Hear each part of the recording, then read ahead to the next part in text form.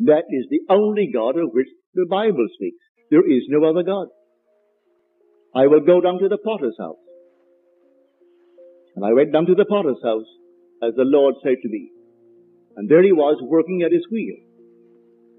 And the vessel in his hand was spoiled. But he didn't discard it. He reworked it into another vessel, as it seemed good to the potter to do. Well, that's the 18th chapter of Jeremiah. Which word, Jeremiah, means Jehovah will rise. You'll rise all right. He'll rise in you as you. So, because he is you. There's no one else to awaken but God, and God is your own wonderful human imagination. And the word potter in Hebrew means imagination. It means to determine.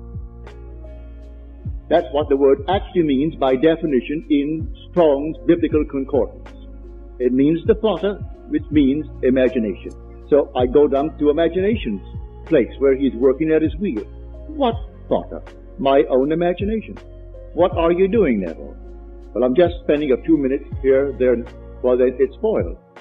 You will admit what you're doing isn't quite what you want done. Don't discard it, rework it. Rework it into another vessel that it seems good to you to do. Don't judge for appearances.